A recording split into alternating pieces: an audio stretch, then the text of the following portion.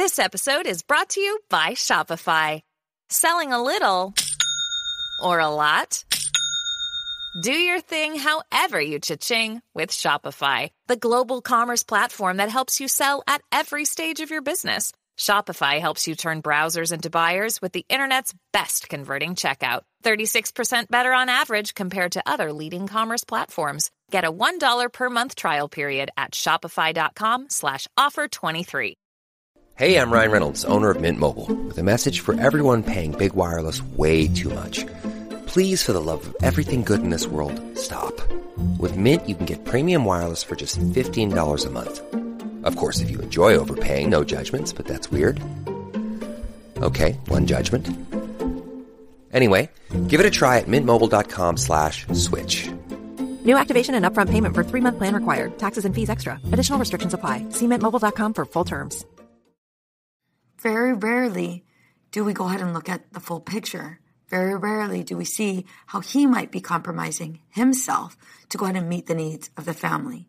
How has he compromised his identity to go ahead and meet the needs of our family?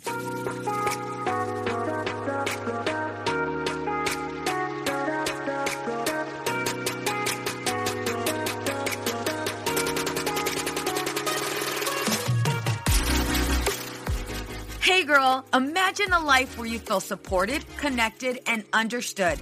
I get it. Being a mom is hard, especially when you're spinning so many plates. We exhaust ourselves trying to create the perfect life for our family. You deserve to enjoy your family without the stress perfectionism brings. On this podcast, I provide practical and relatable life experiences.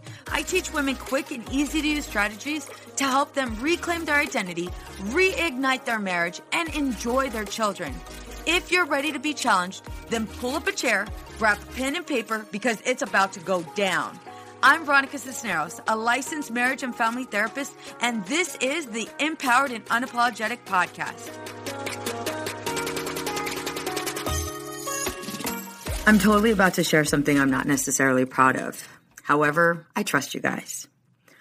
So for the longest time, I carried a great amount of resentment towards Willie. And the reason why was because, he was in the military. He got to be surrounded by his friends. He got to be surrounded by his brothers.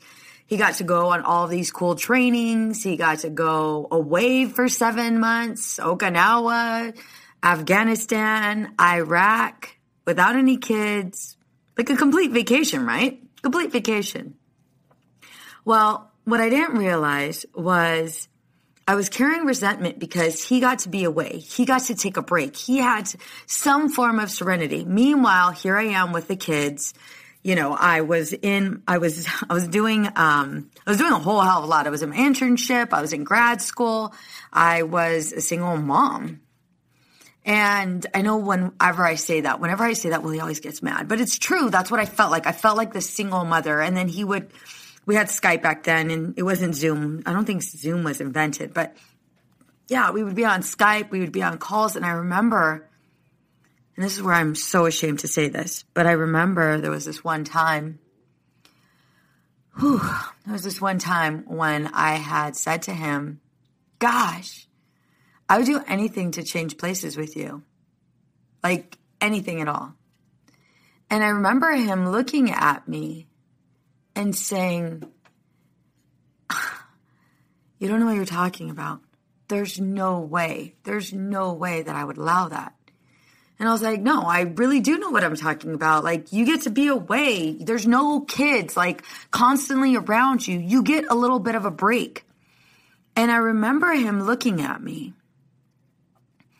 And he didn't cry, but I remember there was this great deal of pain in his eyes. And he just looked at me and it was kind of like with confusion, And he was trying to portray how he was trying to say it without saying it. It was just kind of like this look, like, Veronica, no, there's no way. And I look at it now and I'm like, what a selfish thing to say. What an absolutely selfish thing to say. Like, would you really trade places with him just so you could have some form of solace? And at the time, hell yeah, I just needed a break. There was so much going on. I felt like everything was on my shoulders. All of the weight was on my shoulders. One thing I failed to do was realize how much weight was on his. He was being shot at. Every single day while he was away, he was scared and he was not sure whether or not he was going to come back home. I didn't take any of that into consideration.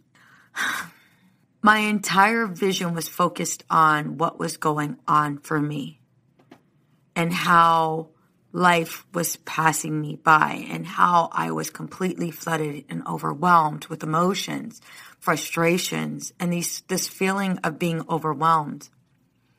I never really stopped and thought about what it was like for him. And it wasn't until he and I started to have conversations and he started to open up about Afghanistan and some of the things that he endured. And it was then that I remember going back to that conversation we had on the phone when he was away. And I realized, what an idiot. Your partner is out there defending our country, being shot out, bombed at. This is the last place he wants to be. He's living in fear every single day. He's completely hypervigilant every single day. He's not getting sleep. He's not eating well. And he is watching his life, his family, the ones that he loves the most. He's watching them through a small screen and praying that the internet doesn't disconnect. And I started using this exercise. As a matter of fact, I started sharing the story with some of my clients. And I share it along the lines of resentment and how us women carry resentment. And we carry resentment because it's like all of the things that we're doing for our family and how we're trying to create this perfect space for them. We give up everything. We give up damn near our identity to go ahead and create this perfect space for our family, for our kids, right? And we don't know who we are outside of all of the roles we play because of all of the things we do. We compromise ourselves over and over. We compromise ourselves emotionally. We compromise ourselves mentally. We literally exhaust ourselves, right? And after working with several men, hundreds of men, and working with couples, one thing I started to realize was, wait a minute, how are men doing the same thing? And I'm not going to lie, once I started working with men, I was like, damn, dude, women are bitches. We're so mean. We are so mean. And don't get me wrong, I'm not siding with the men at all, but damn what we put these men through. And it made me think about my own personal story. That one event, that one time where I had foolishly asked my husband, or I had mentioned to my husband that I wanted to trade places with him, and him being in a war zone. And not at all, not being at all in this place where I can put myself in his shoes because I was so hyper-focused on mine. And I started thinking about all of the men that I've worked with. One thing that they have in common is they have also lost themselves in the role of being a father and a husband. They do it in a different way. Hear me out, ladies. Men will work very, very long hours, will harm their bodies in different ways, will put their bodies through excruciating pain just so they can provide for their family. They will go ahead and see their family through a screen, on Zoom, on Skype, or FaceTime, while their wife gets to be home and enjoy that time with her kids because somebody's enjoying that time. They will ignore their body signals. They will ignore those aches and pains they feel first thing in the morning because they have a job to do. They have income to bring in. They will ignore the times when their body's saying enough, and they will push straight through it. I work with a lot of firefighters, a lot of first responders, and men that serve our country, that are in the military. I also work with a whole lot of high-level executives and business owners. And regardless of whether or not they're a first responder or an executive, their purpose is all the same. Be a great provider for our family. After talking to a bunch of men, one thing became very, very apparent. Most men are under the impression that they have to be invited to join us. They have worked such long hours away from their family. They have watched their kids grow. They've watched their kids grow through a screen. They've missed out on several opportunities and several school functions just so they can provide the perfect life for their family. And they will do this without complaining. And as I started to talk to these men, they started saying the same thing. I feel like a guest in my own home. I feel like I have to be invited to play with my kids. I don't feel supported as a father. I feel like no matter what I do, no matter what I say, it's never enough. And she's going to do it anyway, so why even bother? When I come home, all I want to do is be with my family. I work my ass off, but yet I don't feel welcomed. I am immediately met with anger. I am immediately met with frustrations. I'm not met with love. So it would be just better off. I would totally be just better off if I went back to work. At least there, they validate me. At least there, I'm provided with some level of support. And the amount of hours and the things that I do to my body are proven to be of worth by a paycheck. Another thing that most men will talk about in therapy, when I ask them, what is it like in the mornings? That's the worst. I used to be able to pop out of bed, but now I can't. I have to roll out of bed. And I used to be able to pull weeds. I used to be able to do certain things around the house. But I'm going to tell you what, I could only do it for a certain amount of time. And after that, my body's done. When asked, why is that different? Why is that different from you being a first responder to you being home, and doing household chores? They immediately look at me and say, I don't know. I don't know. I can help them with that. And usually I do. And my reply is, at work, you are 100% distracted. The minute a call goes off, or there's an emergency, you have to go. You have very, very little time to look or think about what's happening with your body. You have very little time. There's constant distractions. At home, you are at peace. Well, as peaceful it could be if you really pissed off your wife, but at home, you are in your safe place. There's not a lot of distractions. There's not a lot going on. So you are very much more in tune with your body than you are as a first responder. And it's like, oh, that makes sense. And I'll watch them here in my private practice on the couch, and they struggle to sit down for a long periods of time. The clinical hour is 50 minutes, and I'm going to tell you what, they're moving around, trying to adjust themselves so that their back doesn't hurt so much. Another thing that they have mentioned to me is how bad their knees are and how when they get up, kind of sounds like snap, crackle, pop. And I remember my husband would do this exercise. Oh my gosh, it would bother me so much. I literally wish you guys could see me. But it's like, so he's standing up right before he does his workout, and he kind of like squats a little bit, and he puts his hands on his knees, and then he goes around in a circular motion. He's not twerking, ladies. Don't go there. Dirty minds. Don't go there. But he's literally like moving his body in this circular motion. And I remember looking at him and watching him do this. And I'm like, what the hell are you doing? Stop that. That is like so not attractive. And Willie's reply would be, I'm warming up my knees. I have to warm them up before I start working out. And it's like, well, do that somewhere else. And he's like, no, I have to warm them up. I sound like such a bitch. Oh my God. Anyway, and so there he is doing the circular motion, kind of looking like he's twerking, but not really. But he's like not twirling. He's like moving his knees in this circular motion, right? Hands on his knees, squat position, moving. And then he tells me, Veronica, listen to my knee.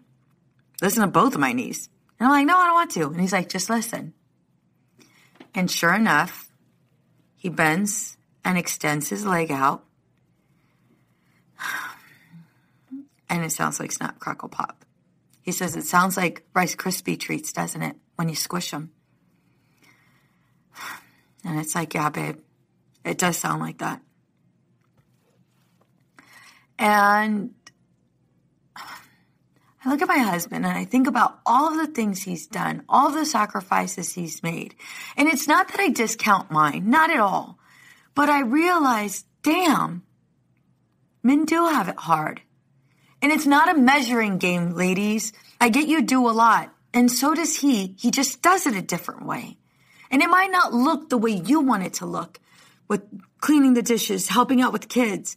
But he does it in his own way. And it's so important that we acknowledge that. Because I think what we tend to do is we tend to allow resentment to build. And as that resentment builds, we start to position our partner as the enemy. We hold on to the anger. Very rarely do we go ahead and look at the full picture. Very rarely do we see how he might be compromising himself to go ahead and meet the needs of the family. How has he compromised his identity to go ahead and meet the needs of our family? How is he showing up? The passion is so low these days that I feel parenthood and other commitments are taking control. I want to feel like it's me he wants to spend time with. Yeah, I've said those exact words 100 times to my friends after realizing that the man I said I do to wasn't the same person. Or was I just imagining it? But here's what I finally realized that changed things for me almost overnight. I started to use 4 simple and effective steps that changed our communication and connection for the better. As a licensed marriage and family therapist, I got excited and started showing my clients. And they too were seeing changes instantly. Whether you've been married for 1 year or 15, these tips work, and I can't wait to share them with you. Girl, I got you. I want to personally invite you to my live 2-hour online workshop. This is for moms who have said, the empty promises just aggravate me so much. He says he will do something or take care of something, then he doesn't. Communication has always been a weak point for us. He says things without thinking. I try to logically work through things and he reacts emotionally. I try to say what I feel in a constructive manner. He takes it personally and attacks me. Boundaries are a confusing topic for me because I am a helper. I have this innate need to help anyone I can. So if this is you and you are ready to get off this hamster wheel, then allow me to guide you through this 4-step process. I can't wait to meet you personally. So again, this is a 2-hour live workshop. And for whatever reason, if you cannot attend, girl, I got you. This will be recorded, which means you will have lifetime access. This is for women only. If you are ready to go from roommates to lovers, then let's go ahead and step outside of our comfort zones together. Allow me to guide you. If you're ready, what I'd like you to do is go to empoweredandunapologetic.com/workshop. Again, that is empoweredandunapologetic.com/workshop. Get ready, mama, because we are about to do some work. Ladies, I'm here to tell you you're not alone. Resentment is something everybody struggles with, right? But when you get to this place where it's hard to work through resentment, and it's hard for you to regain values after constant arguing, and you just can't see eye to eye, and you're in this space where you're constantly arguing, and you're constantly measuring what each other do. That, my friend, is what we call resentment. And I want you to think about the examples I gave you. And I want you to go ahead and stop. And your first step is going to be to identify how he as well is doing the work. Again, it's not the same as yours. I see that. I hear you. It's not the same as yours. But how might he be showing up the same way you are? How is he also putting in for the family? How is he also compromising himself to meet the family's needs? Write that down. Write that down.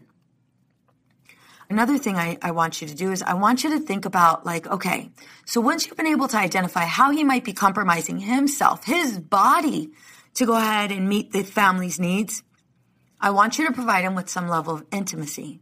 I'm sorry. I jumped the gun. I meant to say, I want you to provide him with empathy. No, I'm not trying to tell you got to reward him with sex. Gosh, was that like a float of... I can't believe I said that. Reward him with intimacy. No, not yet. Not just yet. But I want you to be able to go ahead and identify how can you empathize with him? How are you both in the same battle? How are you both trying to go ahead and stay afloat and doing everything you can do, compromising yourself for the family? How can you empathize with them? Try to put yourself in your spouse's shoes. Recognize that they're not the enemy. Maybe, just maybe, they may have good intentions. Another thing I want you to do is I want you to be honest with yourself. How are you positioning your partner as the enemy? How might your own past interrupt your ability to see your partner for who he is? You know, our past experiences set us up to protect ourselves, but they also affect the way we see things. You may think of your husband as this inconsiderate asshole. He's completely selfish, right? And he only does whatever he wants for himself. He only looks out for himself. Very rarely does he look out for the family. That's a lie. And you are blinded by your past. So force yourself, challenge yourself to dig deeper. Why are you holding this anger? Why are you holding this resentment? Are you afraid of something? How might your past be showing up? Another thing I want you to think of is, why is there constant arguing? Why is it that you guys are at the state where you cannot have an effective or unhealthy conversation? Are you both on the defense? Are you both attempting to communicate something with one another? Well, you know what? Just like you compromise yourself, I compromise myself too. I don't complain about it. I don't say shit. I just roll out of bed, stretch, and then I go to work at 3 o'clock, 4 o'clock in the morning. And I'm there for 12 hours, 80 hours, 24 hours, whatever the hell it is, right? I know I exaggerated with the 80, but just hear me out. And I do all of these things for you, but I don't complain. I don't tell you about the headaches I have. I don't tell you about the constant pounding. I don't tell you that I actually want to go to sleep right now. I've been wanting to go to sleep for a while. I don't say any of that. I don't complain. I don't complain. And I don't go to the doctors. You want to know why? You want to know why I don't go to the doctors? I don't go to the doctors because I don't want them to find something wrong. And I don't want them to put me on medical leave. Because if they put me on medical leave, then that means no work, which means no money. And then I have to worry about probably getting a desk job. Or even worse, it screws me with promotion. You have no clue what I put myself through to meet the needs and the demands of the family. You have no clue what I put myself through so you can be a stay-at-home mom. You have no clue what I put myself through so that our kids can have a better life than I did. Mamas, I want you to open your eyes. I get you're overwhelmed. I get you're frustrated, but I want you to take it back. And fellas, if you guys are listening, I want you to do the same thing. I see you. I see both of you doing everything you can to meet the needs of your family. But also you guys are using each other and completely, what is the damn word that I'm trying to come up with? You guys are positioning each other as the enemy. And you guys are using each other instead of leaning towards each other. You guys are using each other as punching bags instead of walking toward each other and nurturing each other and loving each other. That defensiveness is only because you do not feel safe and you feel as if you constantly have to defend yourself. But the only reason why you're there is because you are not opening up. You are not sharing. You are not communicating. You are keeping things in. And as you continue to keep things in, that resentment slowly builds and that anger grows. So what I'd like you to do, instead of being on this defensive path, instead, what I'd like you to do is I want you to go ahead and take this stance of empathy. How can I relate with my partner? How can I step away from the situation and instead of personalizing everything that my partner's saying, how can I listen to understand? Because what I'm doing is I'm positioning my partner as the enemy and I'm personalizing everything they're saying as a personal attack towards me when that's not happening. I also might need to create boundaries. I also might even go back to why it's important that we're friends, the best of friends. Because if I remember that, if I remember when we first became really good friends, and when we were there and we supported each other, and when we were at this place of just like where we could flirt with one another and where we could just have fun together, and we didn't take each other so seriously. We were able to just have fun. We were able to enjoy each other's company. And now we're in this place where we're just so overwhelmed that we just can't seem to go ahead and connect. And we get into this defensive mode and we argue. We hold all of these things in because we don't want our partner to see us vulnerable because we don't trust it anymore. So right now, I want you to close your eyes and I want you to remember a memory of you and your husband. Think back to a time when you and your partner were the best of friends. The best of friends. You loved, you supported each other. You guys worked at things together. When I think of the times when me and Willie were the best of friends, it's pretty recent because I feel like he and I are truly best of friends. Don't get me wrong, I don't have a perfect relationship. But if I was to close my eyes right now, do it with me unless you're driving or working out. But if I was to close my eyes right now, I would immediately, the first time, like one of the first early on memories when we were first married, it was when we were in a 2-bedroom apartment, no furniture, TV on the floor. That was like literally the only furniture we had. We didn't have a bed. We had comforters. We had maybe 2 or 3 comforters that I stole from home. And we had a blanket, a Mexican blanket, really, really big Mexican blanket that was on the ground. We didn't have a bed. And I remember back then, Willie would take showers, right? So he would take showers, duh. But there was something really fun about these showers. When he would be in the shower, I would go and fill up a pail full of water. It wasn't a pail. I don't think we had a pail. I think it was like a bowl. I would fill up a bowl full of cold water. And I would run to the bathroom, right? I would run to the bathroom, step on the toilet because I'm really short. But I would run to the bathroom, step on the toilet, and I would throw all of that cold ass water onto him. And he would run out of the shower with soap and all, butt ass naked after me. And then we would wrestle. And then we would do other things. But yeah, we would wrestle. And oh my gosh, I'm imagining it happen. He would literally run out of the shower. He's like, oh. And we would just play. And it was just so much fun. So much fun. That's me and my husband being best of friends.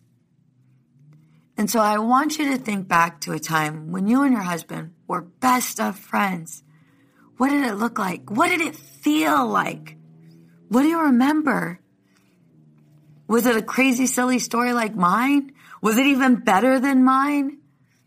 Remember a time when it was just both the two of you. No kids. Those were the days. Don't get me wrong. I love and adore my kids, but sometimes, it was just so much fun. And then I think about something recent.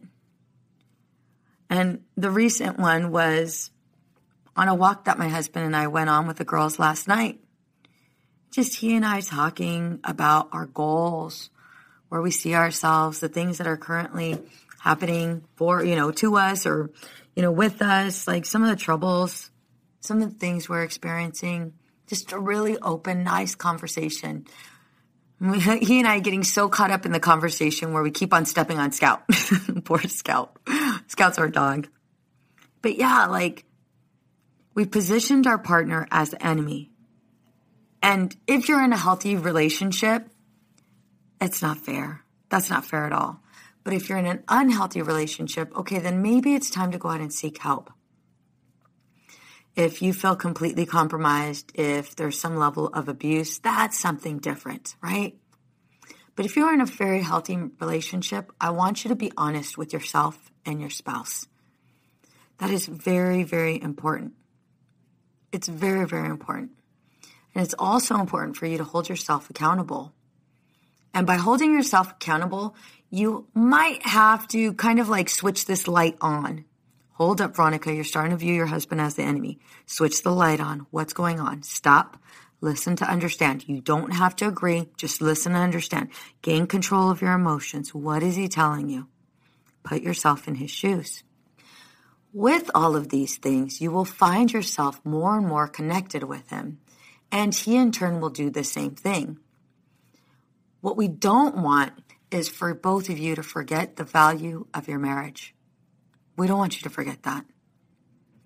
Because that's usually what ends up happening. Divorced couples have forgotten the value of their marriage. Not all. Don't get me wrong. There are toxic relationships. Let me go over a few key indicators on whether or not you're in a toxic relationship. There might be a great amount of resentment, great amount of dishonesty and disrespect. There might be hiding and secrecy with regards to finances or him stepping out of the marriage. There might be some level of controlling behaviors such as envy or jealousy. And in addition to that, he might be emotionally, mentally, physically abusive with you. That's how we know we're in a toxic relationship. However, if you're in a very healthy, I shouldn't say very healthy because we're all working on being in a very, very healthy relationship. But if you're in a healthy relationship and it's one that you no longer want to go ahead and you don't want to be on this damn hamster wheel anymore. And you want to be in a place where you guys are both no longer roommates. You guys see each other. You guys are ready to do something different. You guys are ready to do the work. You guys are ready to connect. You're ready to connect. And you realize that although it might not be 100% your fault, and it's not, don't get me wrong, it takes two to tango, right? And although it's not, 100% your fault, there are areas that you definitely want to work on, but you don't know how. That's where I come in. I'm here to help. And what I'd like to do is I would like to personally invite you to join my workshop.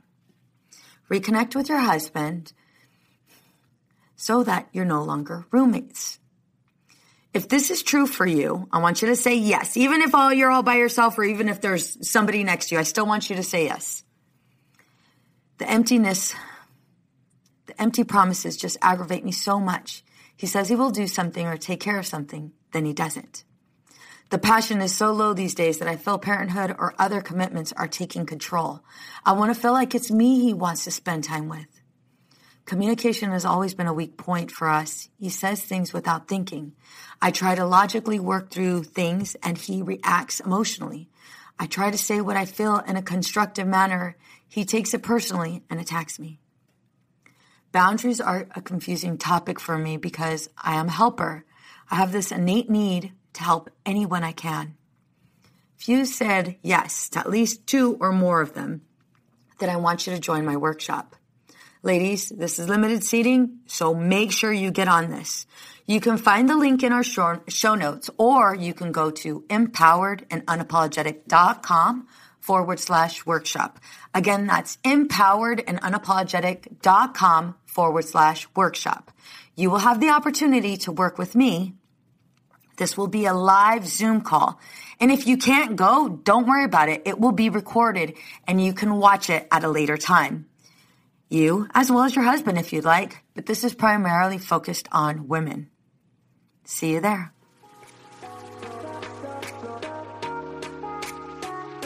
Many women lose their own identity in the shadow of being a mom and a wife. We are a community of women who support each other. We leave perfectionism behind to become empowered and unapologetic. I want to personally invite you to join our Girl Gang. It's a free Facebook community for women just like you.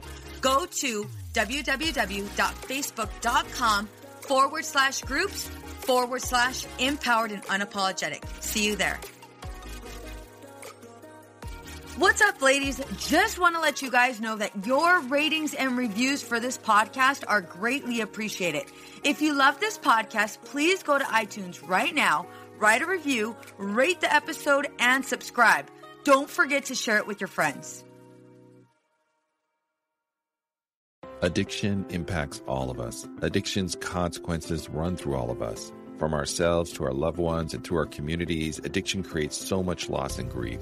My name is Dwayne Osterlin, and I'm the host of the Addicted Mind podcast, a show featuring personal stories, expert guests, and vital information about addiction and addiction recovery. We'll talk with leading treatment providers to discuss the latest research and treatment options for this devastating disease and advocate for mental health awareness. We discuss topics like the importance of creating a community of support, to helping loved ones, to some of the latest research on psychedelic medicines. The Addicted Mind podcast has been about creating hope, listening to stories of many amazing people that have overcome addiction and are thriving. If you or a loved one is struggling with addiction, subscribe to the Addicted Mind podcast wherever you get your podcasts, or check out theaddictedmind.com. New episodes every Monday. See you there.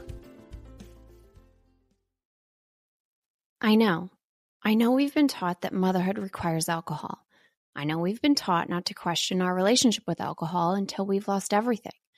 And I know we've been taught that if we do dare to examine our relationship with alcohol, we need to head straight to AA and declare ourselves an alcoholic who is powerless to alcohol forever. But what if all that isn't true? That's definitely not my story. I'm Suzanne, the host of the Sober Mom Life podcast. I'm an influencer who stopped drinking in January 2020, and since then, I've been telling the truth about motherhood, influencing, alcohol, and sobriety. If you suspect deep down that glass or 3 of wine at night might just be making motherhood harder, well, you're right. Come and join me as I chat with other sober and sober-curious moms. Let's laugh, cry, and normalize sobriety together, all while we reheat our coffee for the 4th time today. It's easy to blame ourselves for our struggles with alcohol. We see people around us being able to control their drinking without any consequences, yet no matter what we try, we can't seem to figure it out for ourselves. My name is Jillian Tietz, and I am the host of the Sober Powered podcast, where I use my biochemistry background to explain the latest research in addiction and help you understand both why you drink the way you do and how to develop the skills and mindset you need to find freedom from alcohol. I discuss topics like why we think about our drinking 24/7, why we have no off switch, and why we crave alcohol. If you're struggling with your drinking or you know someone who is, then I hope that you will check out the Sober Powered podcast. New episodes every Friday. See you there. It's easy to blame ourselves for our struggles with alcohol. We see people around us being able to control their drinking without any consequences, yet no matter what we try, we can't seem to figure it out for ourselves. My name is Jillian Tietz, and I am the host of the Sober Powered podcast, where I use my biochemistry background to explain the latest research in addiction and help you understand both why you drink the way you do and how to develop the skills and mindset you need to find freedom from alcohol. I discuss topics like why we think about our drinking 24/7, why we have no off switch, and why we crave alcohol. If you're struggling with your drinking or you know someone who is, then I hope that you will check out the Sober Powered podcast. New episodes every Friday. See you there. Oh, hey, it's Erin. And I'm Michaela, and we're the hosts of the Two Sober Girls podcast, and we are on a mission to spill the wild truth about sobriety. Forget the rosé all day cliche. Sobriety is flipping amazing. Absolutely. It's not just about quitting the drink. It's a gift you give yourself and your loved ones. So what are you waiting for? Break up with that old toxic relationship with alcohol and let us show you the possibilities. And here's the thing. Everything your precious heart desires becomes way easier without the influence of alcohol. We're not just two sober girls, we're also wellness coaches. We're here to show you how to optimize health, lifestyle, and beauty, feel sexy and alive as F. So stay tuned because we're rolling out new episodes every Monday wherever you get your podcasts, and trust us, they have your name written all over them. We can't wait to share the magic of sobriety and wellness with you. Subscribe to Two Sober Girls Podcast today and come follow us on Instagram for behind the scenes action and send us a DM. We can't wait to meet you.